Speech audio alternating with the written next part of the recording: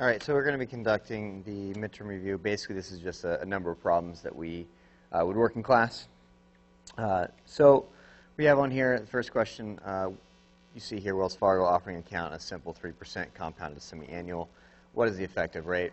Now, when we're doing this, is our basic equation that we have to remember, right, is that when we look at a future value, right, it's PV times 1 plus R raised to the T power. Now, when we're doing a single time period, that means that T is equal to 1. And we're basically taking we're trying to figure out what our yearly rate is going to be. So if I'm presented a 3% simple rate, that means that my yearly rate is going to be also going to be 3%. Okay. Now, what we have to do when we convert that into a semi-annual time period, right, is that we have to take our interest rate and divide it by 2. And then we have to raise that to the second power, right? So this is going to be 1 plus 0.03 divided by 2. Remember, that always has to be moved into decimal form, so 0.03 raised to the second power, right? So that's going to end up being 1.015 to the second power, okay? And then we have to subtract 1 off of that, because what you'll see is if you punch this in your calculator, you're going to get 1.030225. So that's basically telling us that we have a effective annual rate of 3.0225%. Okay. Now what you notice is that we have a 2 here, we have a 2 here. They always have to match. If I was looking at this trying to figure out as a quarterly rate, right, this would be 1 plus R divided by 4 to the 4th power, right? We have 2 4s here. We subtract off the 1 to get that number back, okay?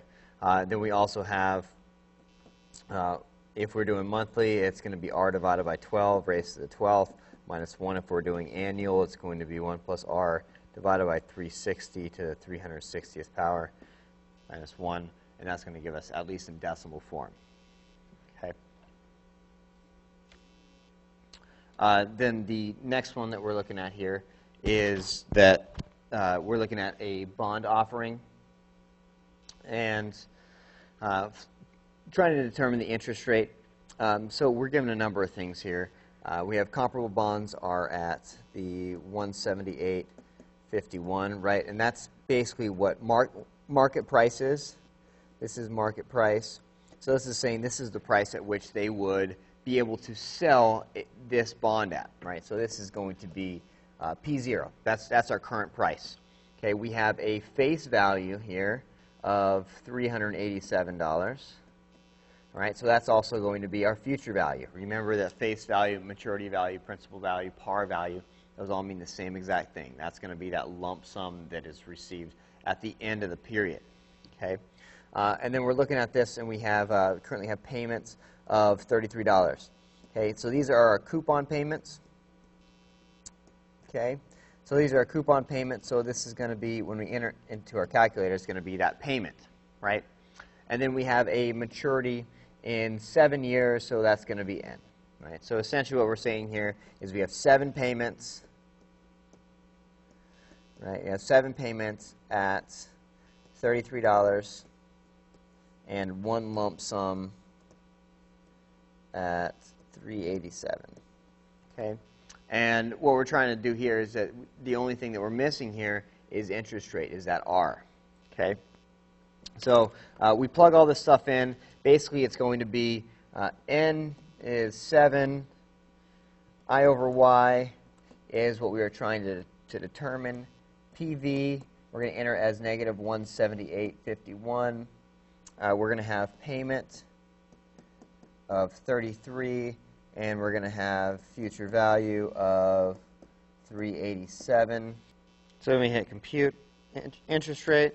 And so we're showing here an interest rate of 25.9 repeating, so 26%. Okay? So that's basically what we would have as our interest rate, is 26%. All right, now we're looking at, basically what we're looking at here is we're trying to compute the yield. Remember that whenever we're looking at these, we want to determine what the question is asking. This question is asking what our yield is. And remember, when we look at our yield, is that we have our price appreciation yield, right, which is new price minus old price divided by old price. So this is our price appreciation yield. And then we also have our dividend yields, right? So we also add on to this, well, dividend and our interest, okay, divided by the price that we paid, okay? And on that is that we have, on this question, we don't have any interest payments, right? This common stock isn't going to be paying interest.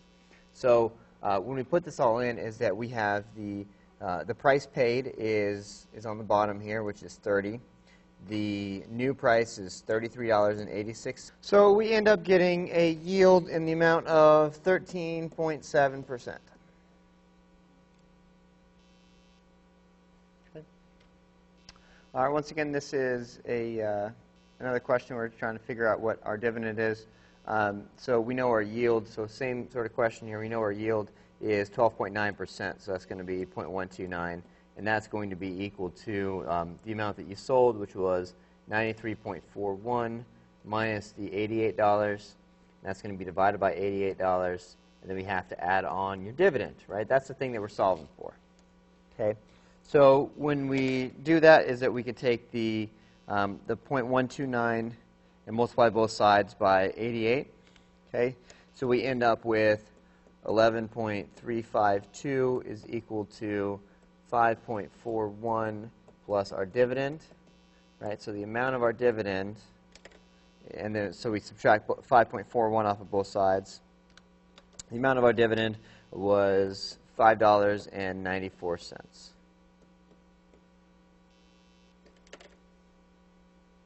Okay. All right, now we are looking at just the comparison on the discount dividend model versus the Gordon growth model. Remember, the discount dividend model, we are looking at the total amount of dividends in the future, and we are discounting those back to today's current period. And so our basic formula that we use is going to be our price today is equal to our dividend in the first period, and then we discount that, and then we have our price in the first period, and then we discount that as well. Okay? And so this is a simple manner is that over the year is that we look at what the price we could sell this for next year, and then the amount of our dividend, and then we divide by 1 plus R. This is basically just an extension of that yield question. Okay. But then the next thing that we ask is that, so how do we get P1, right? How do we get this number right here? And basically all we do is we just lag these numbers back, right? So P1 is going to be equal to D2 divided by 1 plus R plus P2 divided by 1 plus R.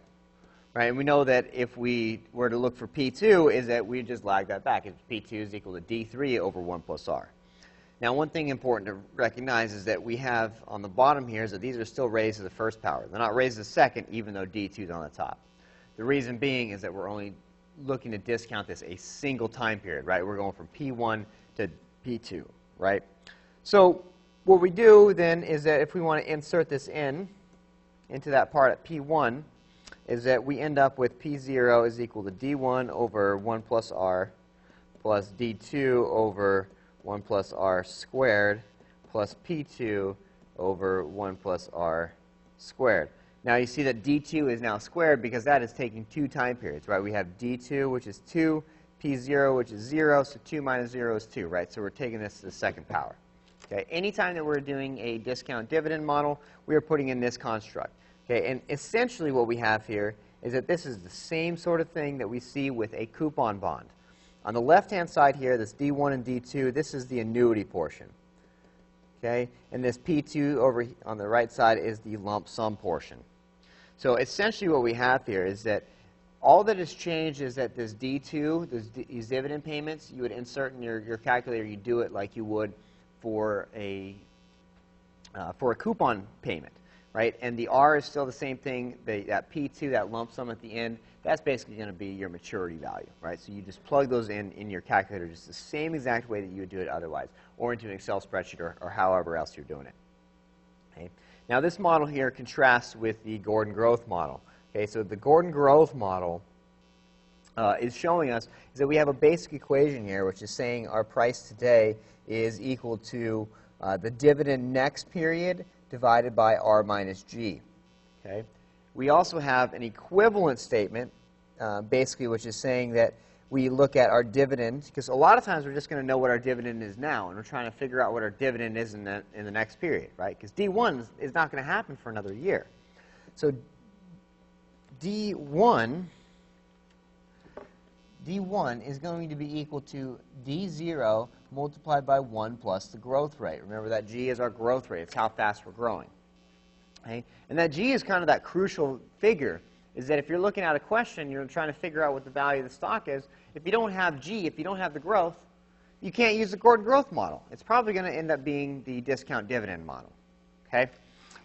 So we put this in, right, and we have we substitute that in, and we'll end up with P0 is equal to D0 times 1 plus G divided by R minus G. Okay? And this equation right here is the same exact thing as this equation right here. Right? It just depends on which dividend payment you receive. If you get D0, then you're going to do it like the bottom one. If you get D1, you're going to do it like the one on the top. Okay? All right, so we're going to go ahead and work a couple problems now. All right, we're valuing a stock for Microsoft. You're estimating a stock price of $55 in 2 years. Right? So in 2 years, that's going to be P2 is $55.50. Okay, what we're solving for is what is the stock worth today? That's going to be P0. That's what we're solving for, right? And relative riskiness of the stock, we need a return of 3%, so that's going to be R is 3%. Okay, and we estimate over the next 2 years we're going to be receiving $1.10 in annual dividends. So D1 is going to be 110.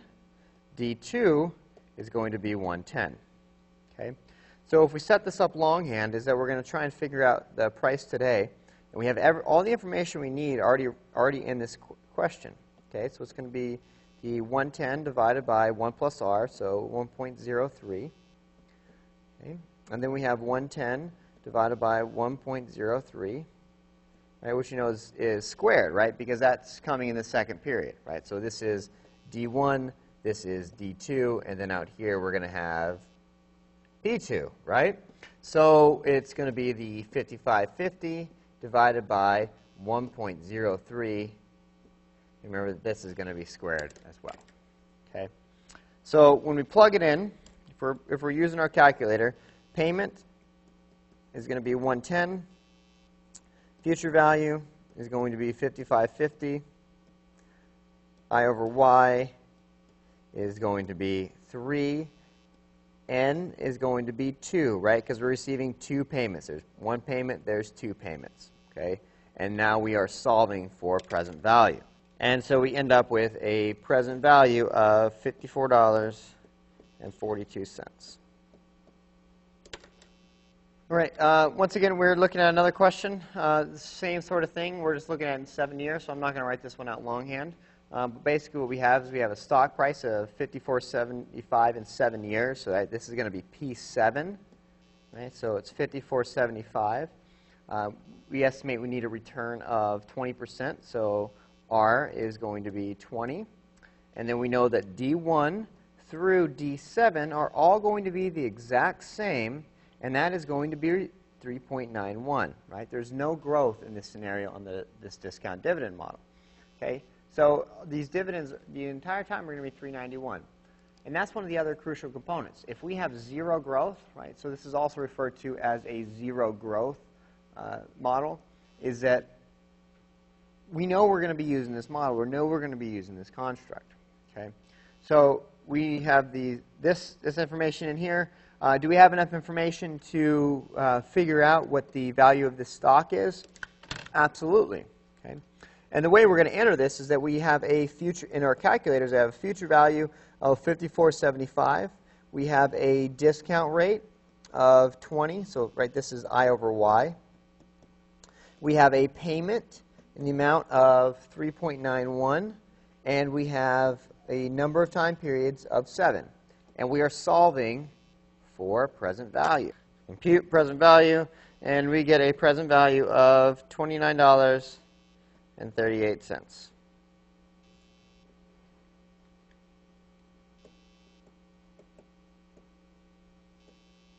$29.38. Sorry that it's messy. All right. Now on this one, we have a couple different pieces of information. They just paid a dividend. In what period did they pay this dividend? Right. That's the thing we have to question. What period did they pay this dividend? If they just paid it, that's going to be D0. Right. It just happened. That's right now. Right. So D0 is 3.15. We expect to grow at 26%. So that means that G, we have a growth rate here of 26%. And we have a required return of 29%. Which, just as a side note, that growth rate at 26% is extraordinarily high. Okay? But do we have enough information to put this in? Yes. We can use the Gordon growth model, or otherwise known as the constant growth model. And recall that that is going to be P0 is equal to D0 times 1 plus G divided by R minus G. Okay? So we have 3.15 times 1.26, right, because that's our growth rate, divided by 0.29 minus 0.26. And remember that when we put in these growth rates and the required rates of return, that they do have to be inserted as decimals. Okay? So we have 3.15 multiplied by 1.26, right, and that is divided by 0.03. So we have a current stock price of $132.30. Okay. All right. Now we're looking at another one using Gordon growth model. So we just bought 241 shares of BMW for $2.99 each. Right after, so this is the price is $2.99. Okay, and then the price changes. Okay, because you look at this and you say, oh wow, right after you bought them, like 3 seconds later, BMW's earnings report come out, and basically now you're able to, you have a computer model that spits out these numbers that say, all right, this is what we think the growth is going to be, this is what the required return is going to be. So we want to come up with what the new valuation is. So this is the old P0. We want to come up with a new P0. What is the current price of this stock right now? Okay. So we are estimating that the growth rate is now going to be 6%. We're saying that R has a required return of 19%. And their most recent dividend, right, so this is going to be D0, is 0.39. So we want to be able to compute what our total profit or loss is. But in order to do that, we have to compute what this new, the new price is going to be. Okay? And once again, we do this with the D0 times 1 plus G divided by R minus G. Okay? And so that means we're going to have 0.39 times 1.06 divided by 0.19 minus 0.06.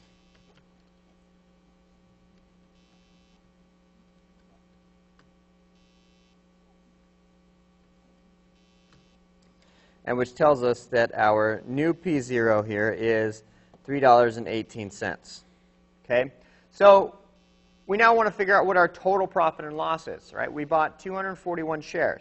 Okay, so our basically, in order to figure out what profit is, right, is that profit is equal to your sales minus purchases.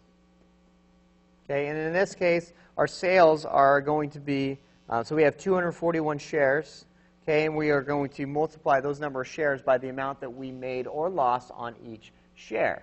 Okay, the amount that we sold these for, they're now worth $3.18.